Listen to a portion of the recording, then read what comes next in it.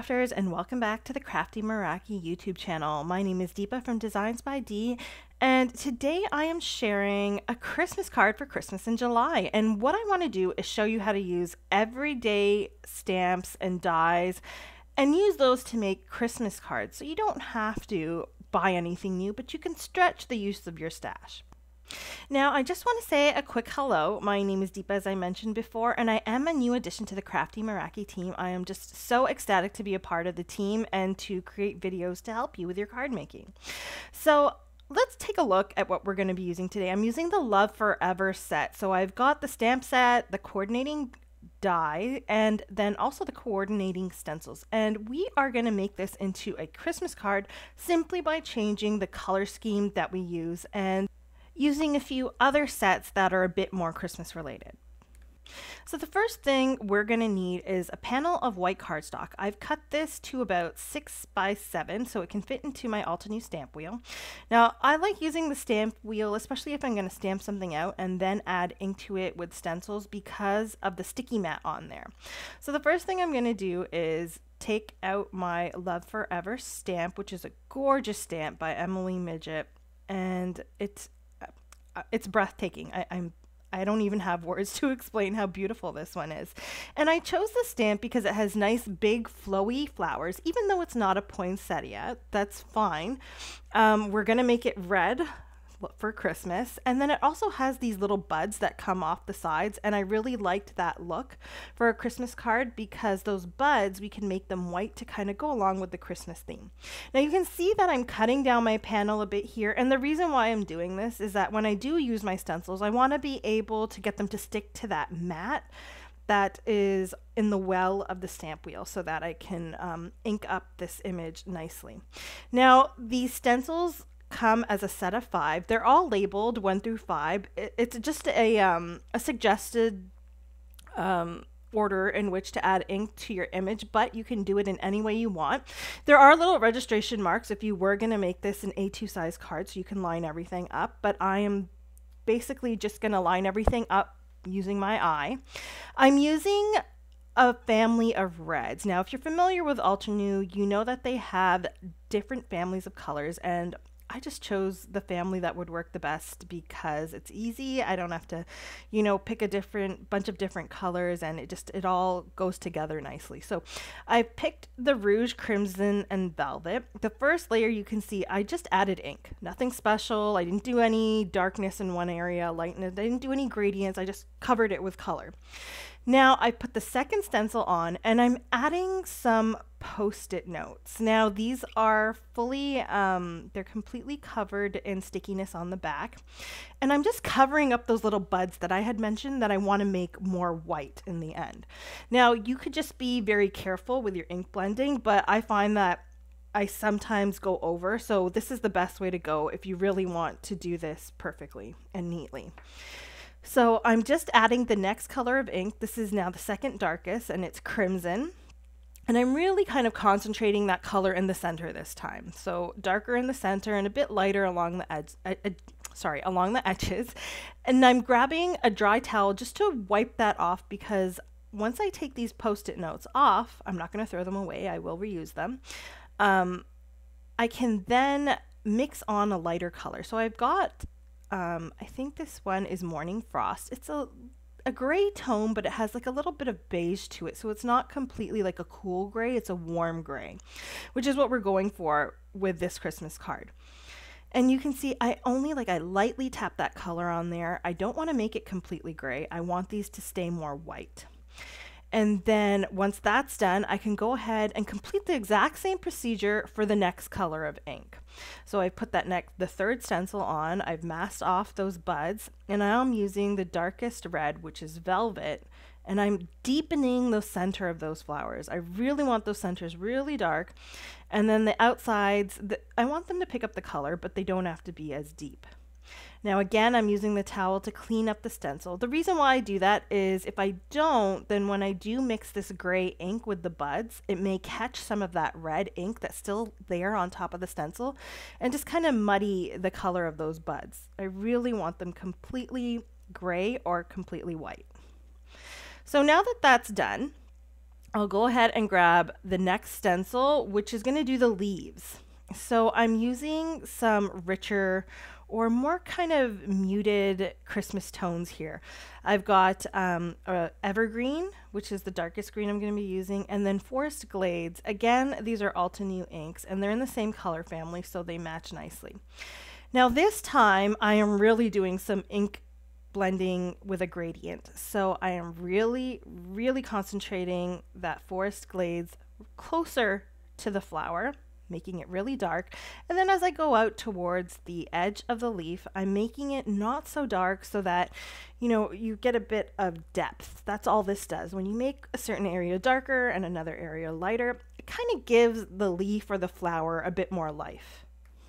So I chose to go with the reds and the greens to make this very blatantly a Christmas card. Red and green, 100% Christmas, right? And then I also have the buds in white. If you wanted to, you could make this a little more different. If you wanted more of a subtle look, you could actually make those center flowers white and then just mix a little bit of gray in there to give it shadows, and then keep the leaves green, and then maybe you do the background red, or maybe you don't do red at all, you keep it green and white. You could use that color scheme and that would also look Christmassy as well. So don't feel like you have to go with the typical red and green, even though you still want to kind of stick with Christmas colors, something close to it. You could even do this blue and white and that would still come out as a Christmas card. Maybe add silver as a highlight.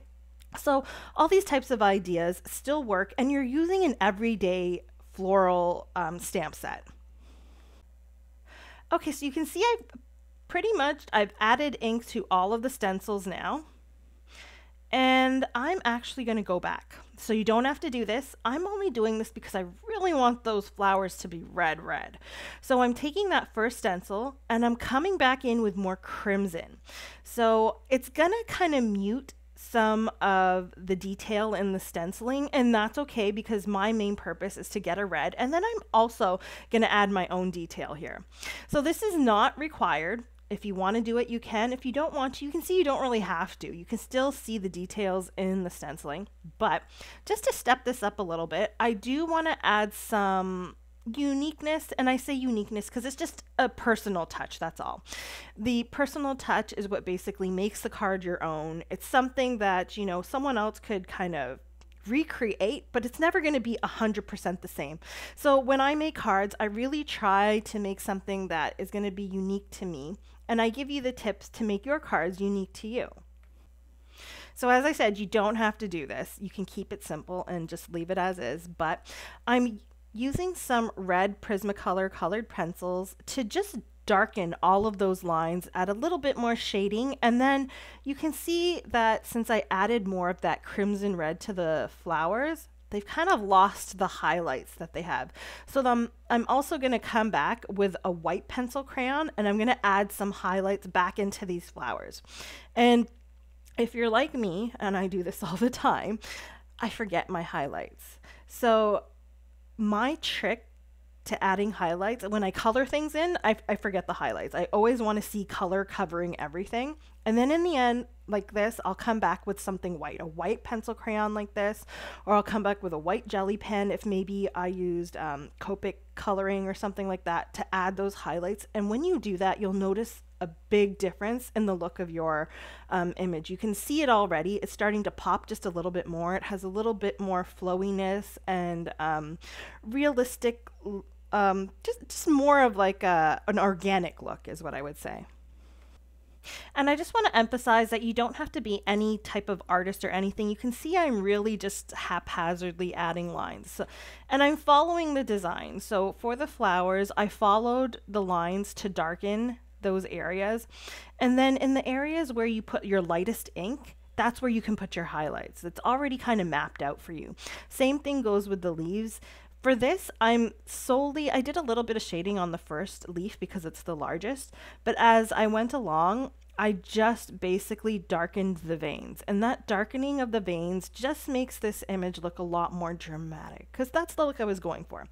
If you wanted to have a more subtle look, then you don't need to add any of these lines and you can just use the ink blended version on its own. So I'm just going to finish adding my details in here. And once I am done, then I can go ahead and cut this out using the coordinating die.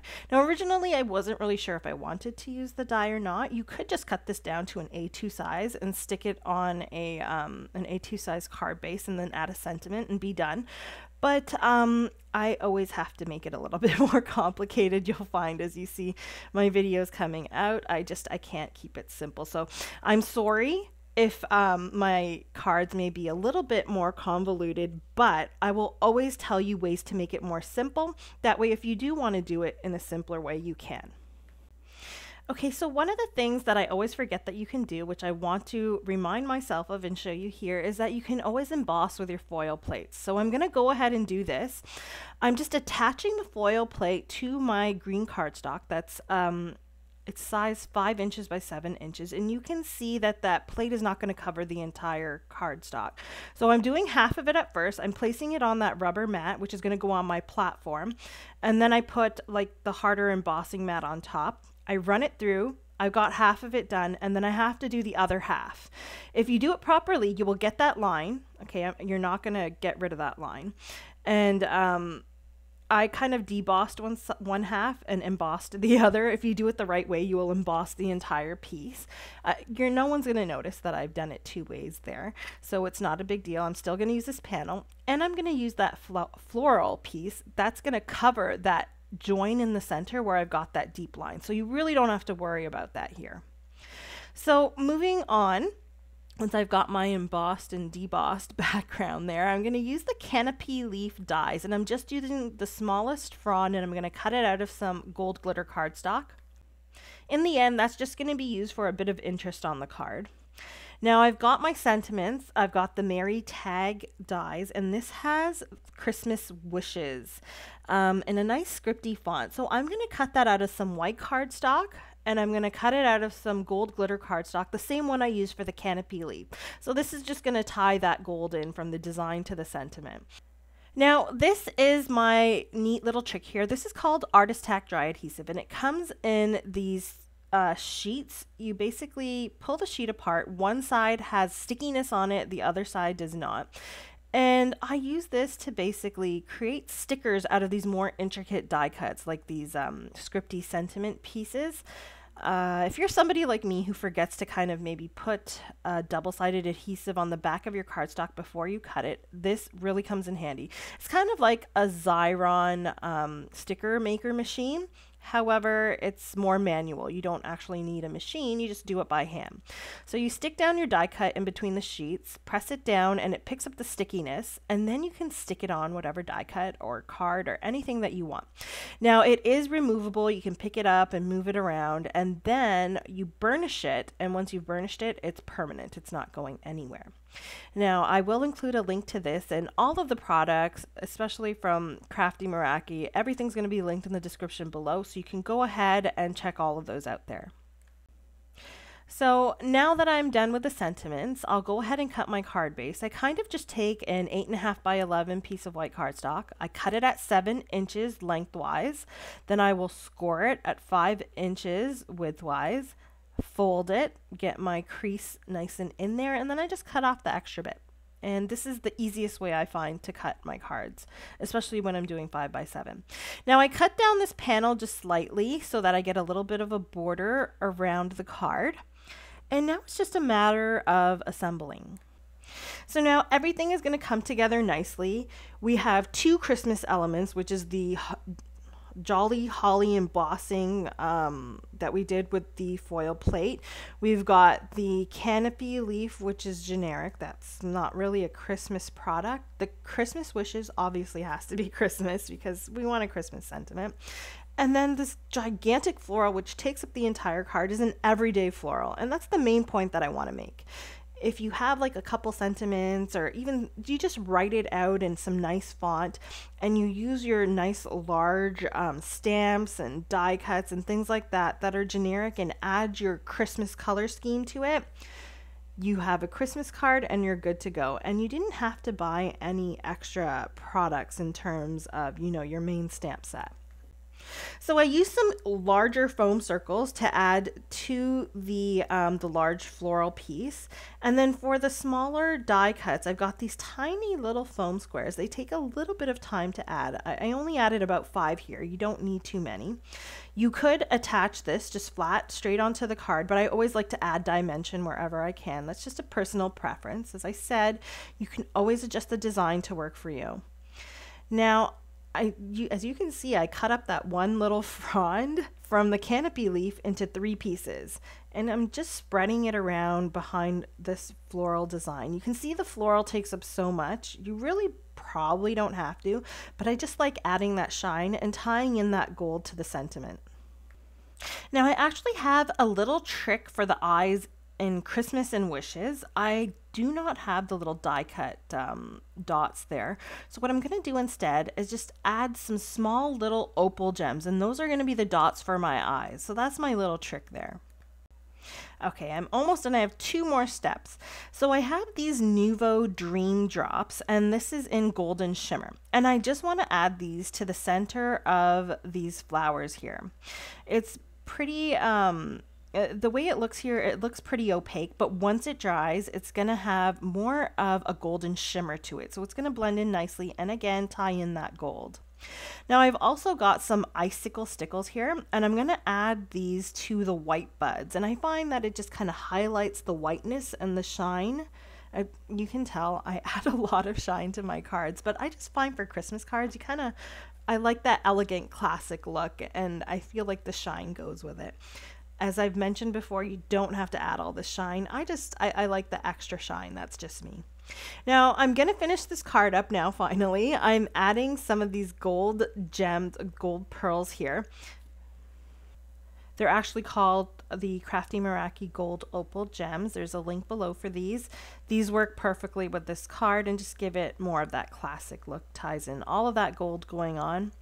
And you can see how this floral worked out perfectly for a Christmas card. So I hope that my card today has inspired you to create something similar yourself. I hope that you can see that you can stretch the use of your stash in this way just by changing up your color scheme. Don't forget to check out the Crafty Meraki store. Everything's been linked below. And please don't forget to like and subscribe. I hope you guys have a great day, and I'll see you again next time. Bye.